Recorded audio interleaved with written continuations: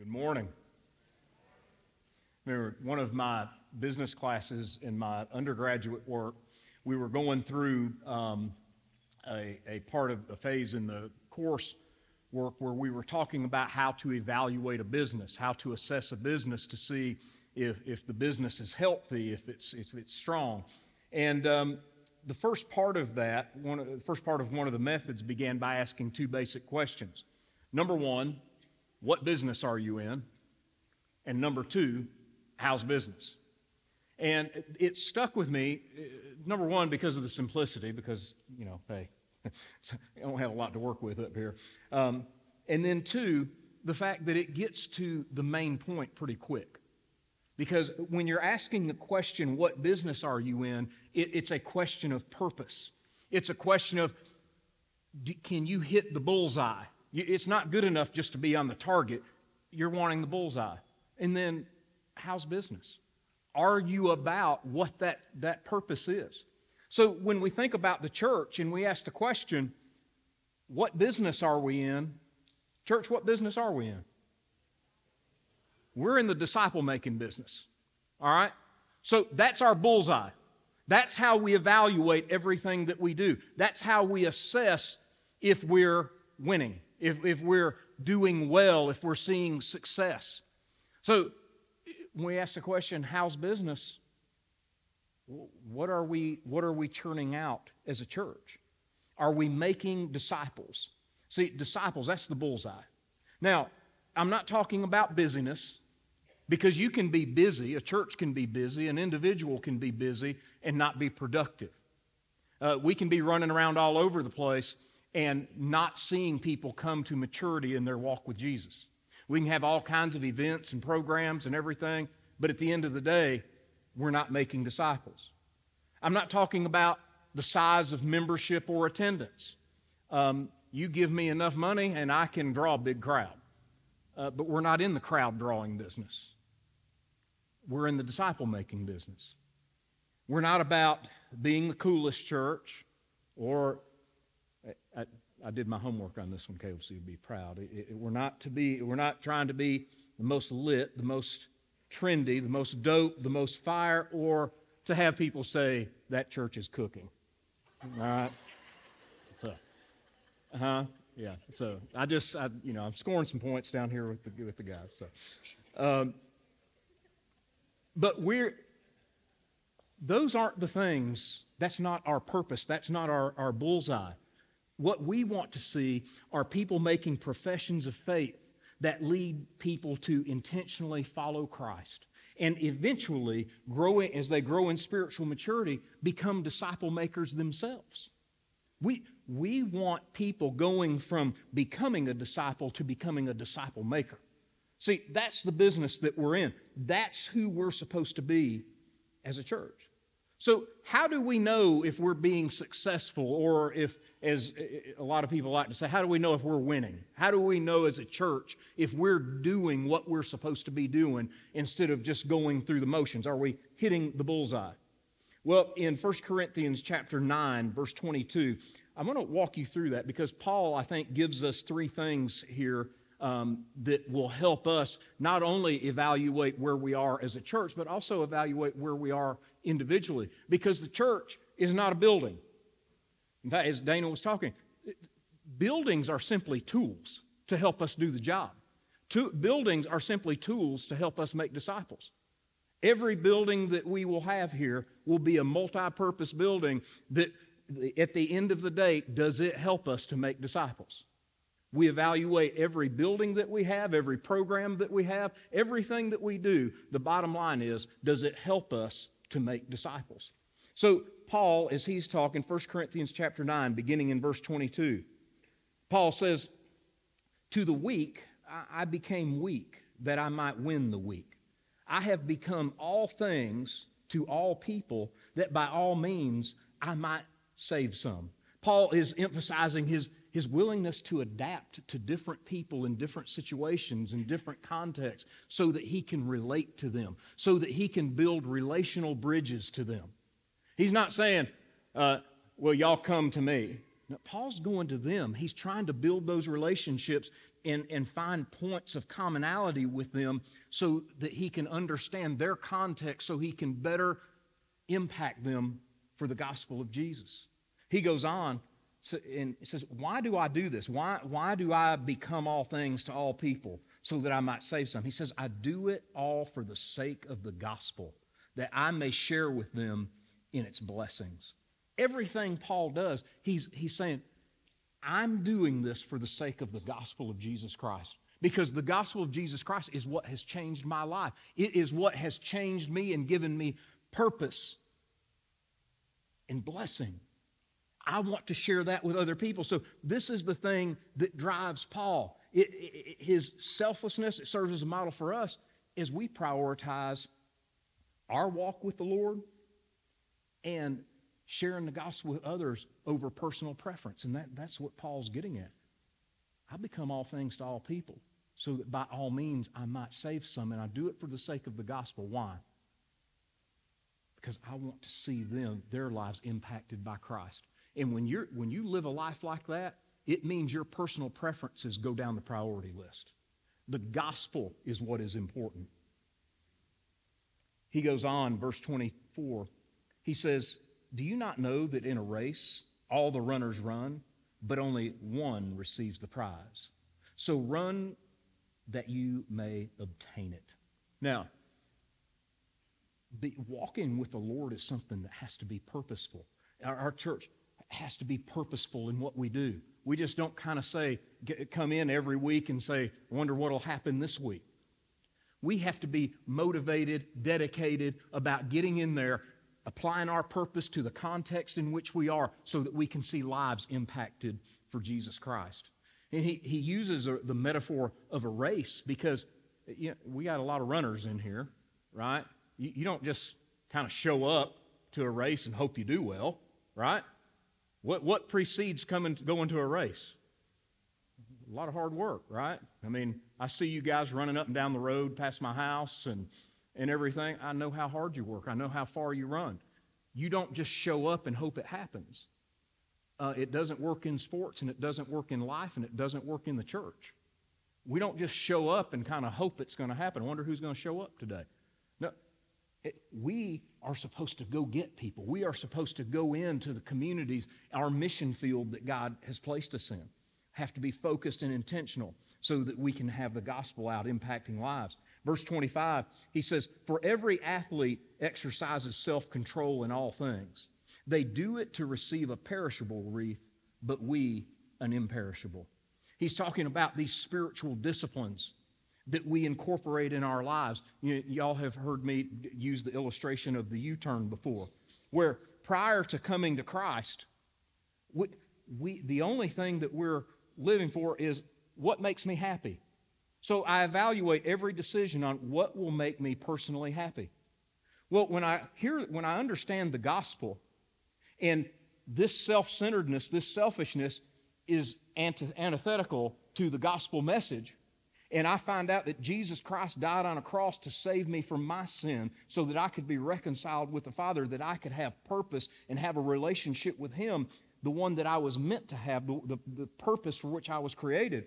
I understand that this selfishness leads me down a dead-end road that ultimately does not lead to my happiness, but leads to disillusionment and brokenness. So the Bible says, repent and believe. So there came a day in my life where I repented. I did a U-turn in my life. I turned from the self-centeredness, from the selfishness, and turned to Jesus. Now, this is what the Bible refers to as salvation. It's an event. It's something when you come to know Jesus, when you repent of your sins and trust Jesus, the Bible tells us we're saved. But it's at that moment that I begin a journey in my life. The Bible refers to that journey as sanctification. This is where I begin becoming more like Jesus Christ each day. It means I start discarding the old habits, the old ways that I had in my life, the old ways of thinking, and I become like Jesus. So Paul here is saying that the self-control that he exhibits, those disciplines in our lives, we incorporate those things in our lives so we can become more like Jesus. We become more sanctified as we go. And he says runners do it to get a perishable thing, a trophy. Now, I remember when I won trophies when I was in school. Man, that was the greatest thing. The bigger the trophy, the better it made you feel, right? Most of those trophies got thrown away over the years, right? I'm not walking around with it today. Look what I got in 6th grade. No, nobody cares anymore. It doesn't mean anything now. And that's kind of what Paul is saying here. As important as sports are, winning a national championship, winning region, winning state, winning all this stuff. It's really important right now, but in the grand scheme of things, we're talking about eternity. What we do, the impact that we make in people's lives is about something that will be forever. It's not passing away. It's not going to get thrown away. When somebody comes to know Jesus as their Lord and Savior, that is an eternal impact. That's what we're about. So he goes on in verse 26, he says, so I do not run aimlessly. In other words, I don't just get up and wonder what's going to happen today. He said, no, I don't run aimlessly. I do not box as one beating the air. In other words, he lives an intentional life, a goal-oriented life, having clear objectives in his life, how he can grow to be like Jesus. Verse 27, he says, but I discipline my body. I keep it under control, lest after preaching to others, I myself should be disqualified. You know, Christianity is not about just coming to church and sitting in a big room once a week. If this is all you do, you'll never grow in your walk with the Lord. And I think it's this that disillusions people when they come in and say, well, I go to church all the time, and I ask God to bless my meals, and I read the Bible when I remember, and I pray when I remember, but I just don't feel like I'm growing. If we applied that same approach to every other area in life, we would be disillusioned in every other area of life as well, right? So in our walk with the Lord, Paul says, I discipline my body. I keep it under control. In other words, he is focused. He is dialed in because he sees becoming like Jesus is the goal in his life now. It's what drives him. It's what motivates him. He's not complacent. Not complacent. And I think in the church today, there's so much complacency. It's just kind of, we come to church with a yawn. We get in the middle of the service. We're looking to see if it's about over so we can go get lunch or go watch the ball game. And we've gotten to the point to where church is just we're just kind of going through the motions. Paul says, no, when you're in a race, you're not thinking about going out to eat afterwards. When you're in the middle of a game, when you're competing, you're dialed in on what you're doing. You're focused on what you're doing. Paul uses that analogy. You can take that, and he applies it to the Christian life. Are we as dialed in as we are on the football field in our faith? Are we as dialed in our faith as we are when we're running? Are we as dialed in our faith when we're at work? Paul says, I discipline my body. I keep it under control. Why? So I myself don't get disqualified. Now, Paul, God worked through Paul's life, and he wrote most of the New Testament. But Paul's saying, look, this doesn't just happen. You got to work at it. You have got to be intentional. So as we read this portion of Scripture from the Apostle Paul, there are 3 necessities for spiritual growth and fulfilling God's mission for our lives that I want us to look at. These 3 things are going to be in your bulletin. Number 1, adaptability is necessary in reaching people for Christ. Paul said, I've become all things to all people. In other words, Paul is saying, God, where's my mission field? Who is in my mission field? What is necessary for me to reach them with the gospel? See, God has placed us here, right here, at the corner of Mount Vernon and Highway 60, between 2 high schools right here, surrounded by people, and more are coming every day. Whether we like the fact that more are coming, God's sending them. Amen? So as we look at that, see, churches that are making disciples, churches that are being productive in the kingdom, are churches that are willing to do whatever it takes to reach people. They're not going to say, well, I'll go this far, but I'm going to draw a line right there. Right? We'll do everything but that. I think about relationships and going to people's houses, and especially with family. You always have different types of family members, all right? Sometimes you have family members that when you go to their house, it's like walking into a museum. If you have kids, you grab their hand and you say, for the love of God, please don't touch anything. Take your shoes off at the door, sit next to me, and don't move. Have y'all know what I'm talking about? Ever been? Okay. All right. Kids are uptight. Y'all are being too loud. Be quiet. Don't play with that. Don't put that down. Pay attention. Look people in the eye. How enjoyable is that? You're uptight the whole time, and as a kid, you're just like, when can we leave? But then you get the family members that, man, when they know you're coming, they prepare the house for you. They got games set up outside. They fix something special for you, and you can't wait to go over there. Because you know when you go as a kid, you know that these people, they're wanting you to come. They're looking forward to you being there. Do y'all have memories of going to grandparents' houses or aunts and uncles? And that's what their house was like. You couldn't wait to go over there, and you never wanted to leave. The church is not a museum. There's too many times that we're reaching people that don't have Jesus as their Lord and Savior. Can I tell you something? If you don't have Jesus in your life, you're going to be living like you don't have Jesus in your life. Right? People with that, they don't look like church people. They don't talk like church people. And I'm going to say this, and I know I'm going to make somebody mad. But they haven't learned how to be fake like a lot of church people.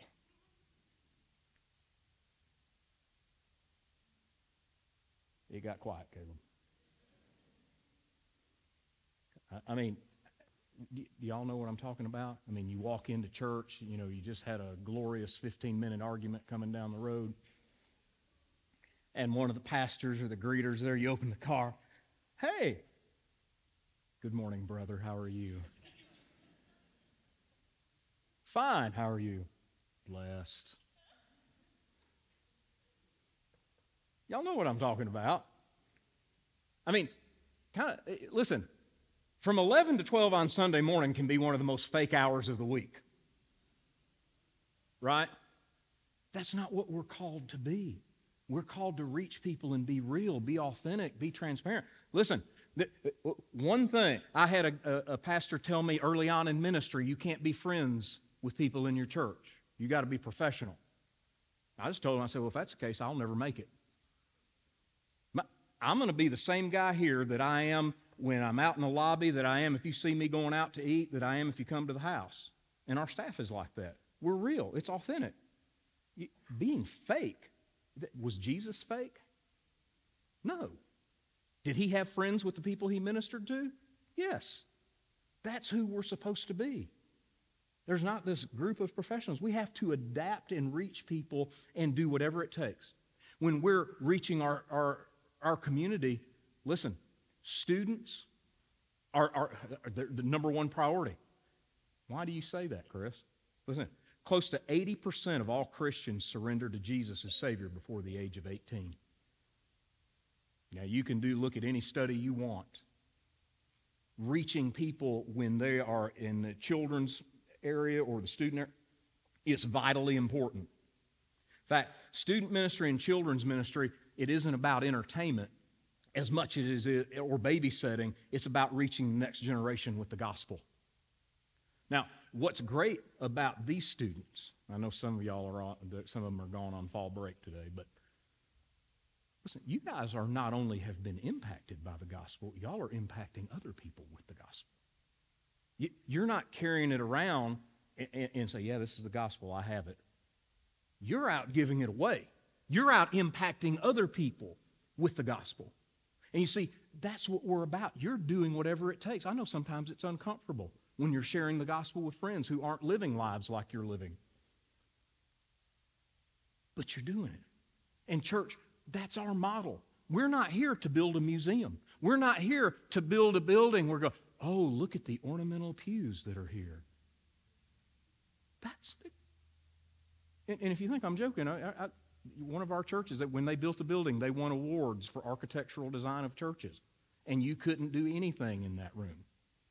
And I thought, well, that's glorifying God. I have looked, and I don't know, maybe one of y'all have found it, I never have, of where God rewards a church for having architectural rewards. It's not there.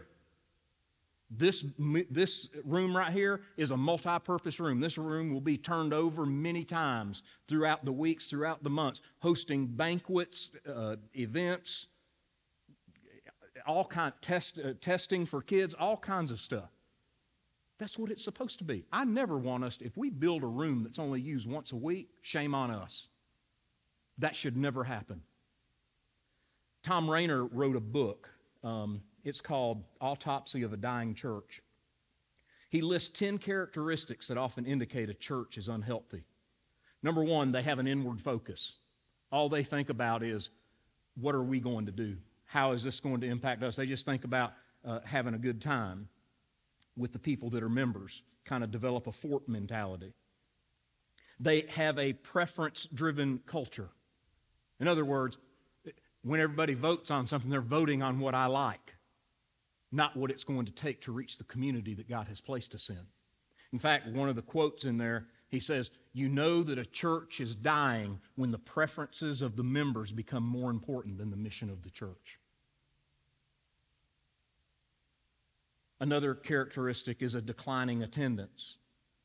Because, look, if we're just going to be about sitting in here with a group that is so inwardly focused and not reaching anybody else, people are, well, I can find a group more fun than that out here somewhere. Aging population, quit reaching students. You quit reaching young people. In fact, I'm not going to steal some thunder, but next week, we have somebody that's going to get baptized, and that was a prayer of their grandmother. Now, I want to tell you something. When I think about this, it gives me chills, because I remember when the statement was made about, I'm tired of our church not being about the community. I'm tired of my kids and grandkids not wanting to come here. I remember when that statement was made. And I can only imagine what heaven's going to be like on that day when that reunion happens. That's what we're about. That's what we're about. Minimal evangelistic efforts. In other words, we're not about, churches that are dying aren't about sharing the gospel. They're resistant to change. They're about nostalgia. Oh, boy, when I was a kid, I got baptized right here. I prayed to receive Christ on these steps. Surely we would never tear these steps out. Yeah, one day we may. I don't know. We don't put names on chairs to remember mommy and dad. It's not about us. Amen? See, when we begin to understand it's not about us, it changes our whole outlook on everything. It's about Jesus. Because chairs and windows and bookcases and podiums with people's names on it are going to disappear one day. They're passing, just like trophies. Failure to build community, having negative attitudes, and financial struggles. Those are all characteristics of churches that are dying. Paul says, I've become all things to all people. When you start doing that, when you become about the community, when you begin going out and seeing needs and meeting them in the name of Jesus, that is when, listen, you don't have to ask people, plead with people to come. You start sharing the gospel and getting out there, they're coming. We're seeing lives changed all over the place, whether in everybody's mission field, whether it's at work, whether it's at different functions around the community. people are coming to Christ. This building that we build, part of it's going to be a multi-purpose building. Part of it will be a gym. Court space is at a premium here. Can I get an amen? We're going to use that as a tool to reach people for Christ. We're going to be partnering with the schools and the junior programs to try. How can we be a blessing to the community? That's what we're going to do. It's a tool.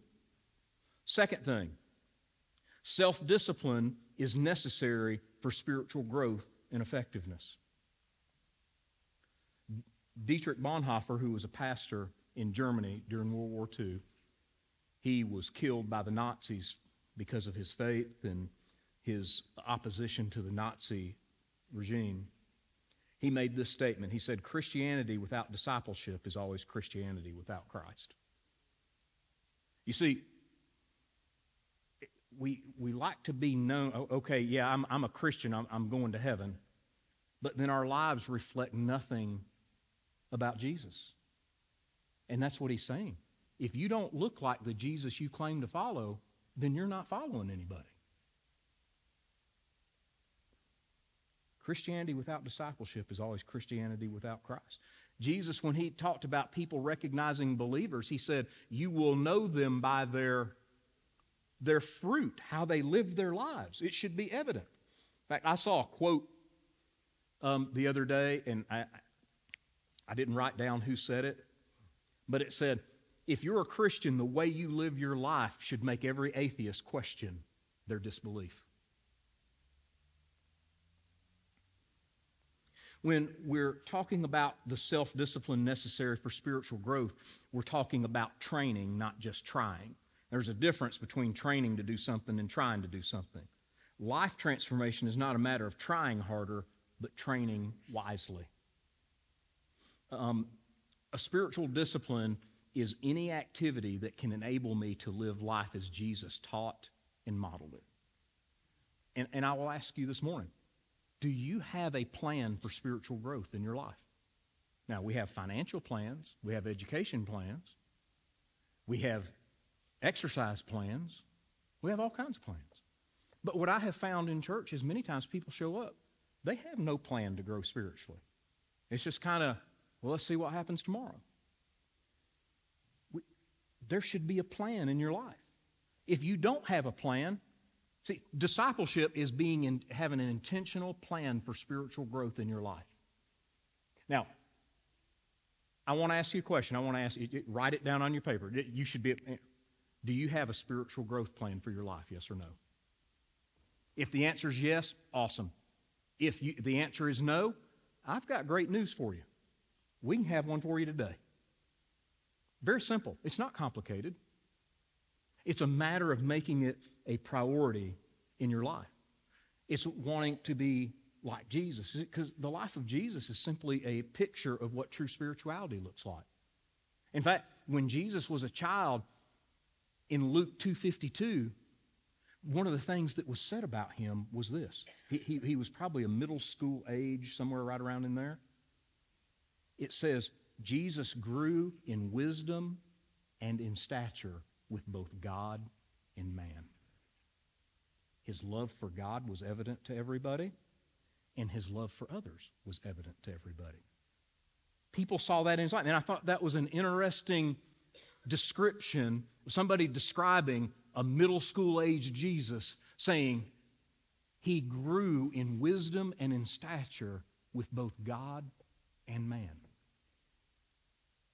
Students, would that describe you in your life? Okay? Everybody, would it describe us? Are we growing in wisdom and in stature with God and with man? We've got to be serious, be intentional about having a spiritual growth plan in our lives. And then finally, the third thing. A follower of Christ's journey is a race towards an eternal reward. Guys, sometimes, unfortunately, we get too caught up with what's in front of us, and we're living life too much for the now instead of the eternal. I mean, now, we talk about this kind of stuff all of our lives. We talk about it health-wise. You know, I remember there was one of our senior adult guys one time, we were talking, he said, yeah, if I'd known I was going to live this long, I'd have taken better care of myself. Well, isn't that true? Well, you hear people talking financially. If I knew I was going to live this long, I would have prepared differently back here. You don't want to wait until you're 63 to start thinking about retirement. That's a decision you make in your 20s. You don't want to start thinking about eternity when you have a terminal illness. You don't want to start thinking about eternity when you're 65.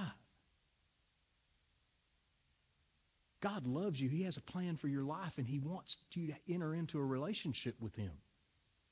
It's about the eternal. There is an eternal reward. Everything else is passing away. All the stuff that we think is important, it's all passing away. Now, we get little glimpses of that in western North Carolina right now. Did priorities change over the past couple of weeks? They have. They have. There was a flood that came in, and all of a sudden, all this stuff that we thought was important, it's not important anymore. It narrows in really quick. I've done 2 funerals in the last week. Nobody asked to see their trophies they won when they were little.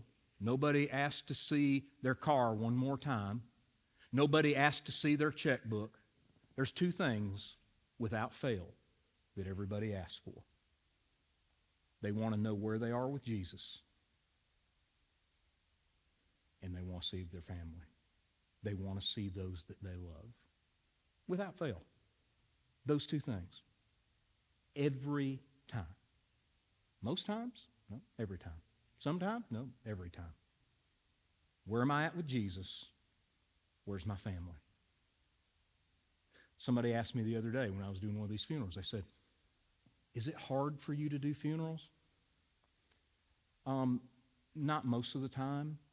I mean, you miss people because when they were active in your life, there's a void because they made such a big difference, right? So, but you also know where they are. This is not a goodbye, it's see you later.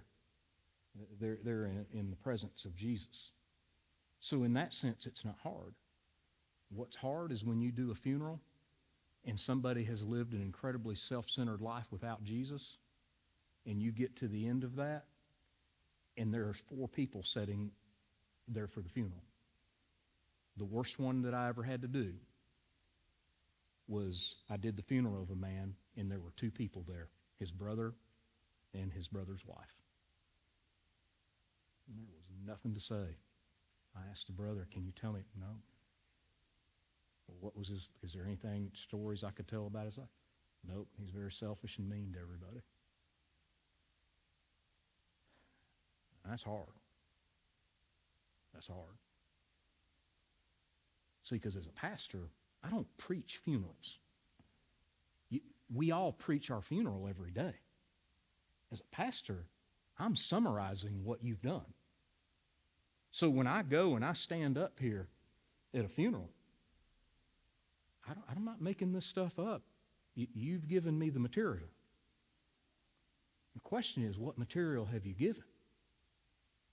See, because all of us, one day, are going to die, and our family will be at our funeral.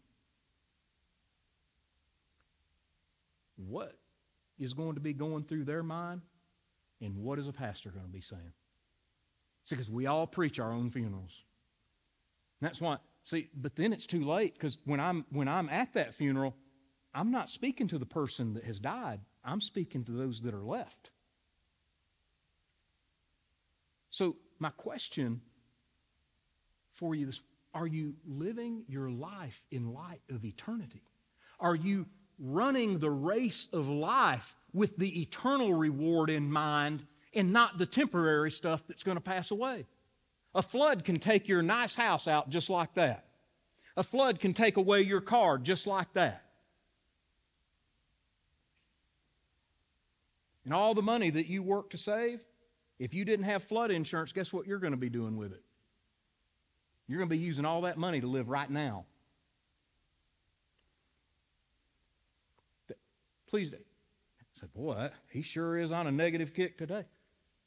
Guys, that's life. It's life. And the question that we have to ask is, are we prepared for it? Listen, I love to encourage, and I think anybody that knows me knows I'm an encourager, but you also have to be a realist. If I see you headed down a road where the bridge is out, should I say, I hope you have a nice trip, God bless you? Or should I try to stop you? If I love you, I'm going to try to stop you. That's my responsibility. Yes, to encourage, but also to plead with people. And that's why Paul said, I've become all things to all people so that by all means I might save some for the sake of the gospel. Because we're not talking about temporary stuff. We're talking about eternity. Eternity is at stake. And see, God has called every one of us to be disciples. So if you're a guest with us, you hear us talk about all the time, love God, love people, make disciples. It's not just a slogan. It's not something we ripped off from some other church. It's something that was birthed out of who we are. Love God, love people, make disciples. Every person in here, God has called to be a disciple maker. Everyone. Nobody's excluded from that. Everyone. You have been called to make a difference in the lives of others. I heard a story, or somebody shared this example years ago. I said, you know, when you take an apple, you cut an apple, you know, you can count the seeds in an apple, right? We could cut this thing out, pull out every seed from this apple, and you could count every seed that's in here. But you know what you can't count? You can't count the number of apples that are in a seed. Because when these seeds are planted, a tree grows. When that tree grows, apples will be on that tree. It's one thing when that seed is buried in the ground, it's going to produce life. And you see, the same thing is true for us.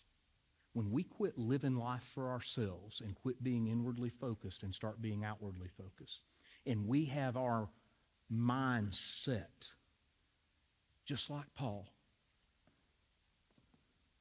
that I'm going to reach people, I'm going to be all things to all people so that by all means some might come to know Christ, and I'm going to do it for the sake of the gospel. Jesus said this in John 12:24. He says, truly, truly, I say to you, unless a grain of wheat falls into the earth and dies, it remains alone. But if it dies, it bears much fruit. Whoever loves his life loses it, and whoever hates his life in this world will keep it for eternal life. How's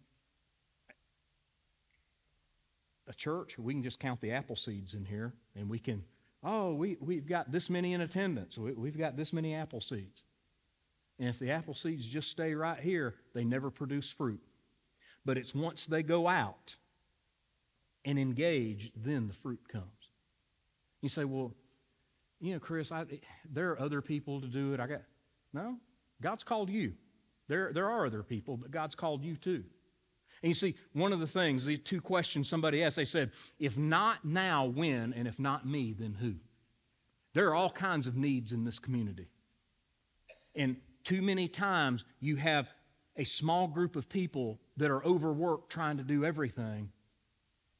And that's not what the kingdom is about. God's called the laborers into the harvest. Isn't that what Jesus said? He said, the harvest is plentiful, but the workers are few.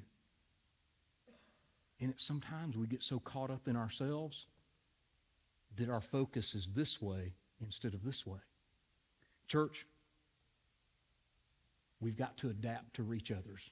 In fact, one of the funerals that I was able to say this. I said, if I could describe this lady in one word, it would be others. Others.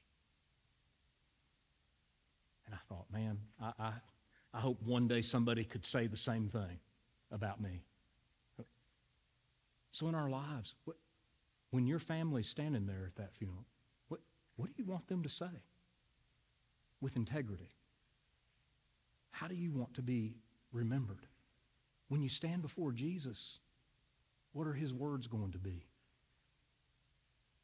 Because both of those things are going to happen to everybody in this room. That's reality. So, we love God, we love people, we make disciples. We're about others. We got to get ourselves ready. We've got to grow in our walk with the Lord so that I can be useful in the kingdom. Students, y'all have done that when y'all were up here sharing your testimonies about how y'all are sharing your faith in Christ with everybody. You're being useful in the kingdom of God. You're making a difference that lasts for eternity. And I'm so proud of you guys. It's awesome. In fact, this is the most effective youth group. I've been in youth ministry for a long time. All right? We're just going to say more than 10 years and leave it at that. All right? I am so impressed and proud of you guys in what you do. And I know we've just started scratching the surface. There's more to come. So this morning, as we're praying, I want to ask you this question. Where are you in your walk with God? Have you come to the point in your life where you know for certain that you've given your life to Jesus? All right, that's one. Number two, if you would say, Chris, I have given my life to Christ, but I feel like I'm just kind of on a treadmill. I feel like I'm not going anywhere. If that's you, you come this morning. But that doesn't need to keep happening. We can fix that. Number three, of you making yourself available to serve. Say, Chris, I don't know where I can make a difference, but if you'll point me in the right direction, I'll start today, tomorrow, whenever. But I don't want to be on the sidelines in the kingdom. I want to see God working in me and through me to make a difference. Pray with me this morning. Father God, come to you this morning. Lord, we do thank you for Jesus. We thank you that you loved us, as your word tells us, for God so loved the world, for God so loved Chris, for God so loved everybody in this room, that he sent his son to die on a cross for us. God, the passion for us that led to such a sacrifice. Oh Lord, I pray that we would have the same passion for Jesus. And Lord, I pray this morning that if someone here does not know you as their Lord and Savior, I pray that today would be the day that they repent and believe. God, I pray that if there's someone here this morning that has come to know you, but they're floundering in their relationship with you, and they want to grow but just don't know how, I pray that today would be the day that they begin growing. And Lord, I pray that if there's someone here this morning that says, I'm a follower of Christ, I'm growing in my walk, but I'm not serving anywhere, I pray that today would be the day that says, you say, that I want to get out in the mission field. I want to start running that race. I want to make a difference in eternity. Lord, your word tells us that when we delight ourselves in you, you give us the desires of our heart. And Lord, that's my prayer this morning for all of our folks. I pray your blessings on them now, in Jesus' name. I want to ask you to stand. You come as the Lord lays it on your heart.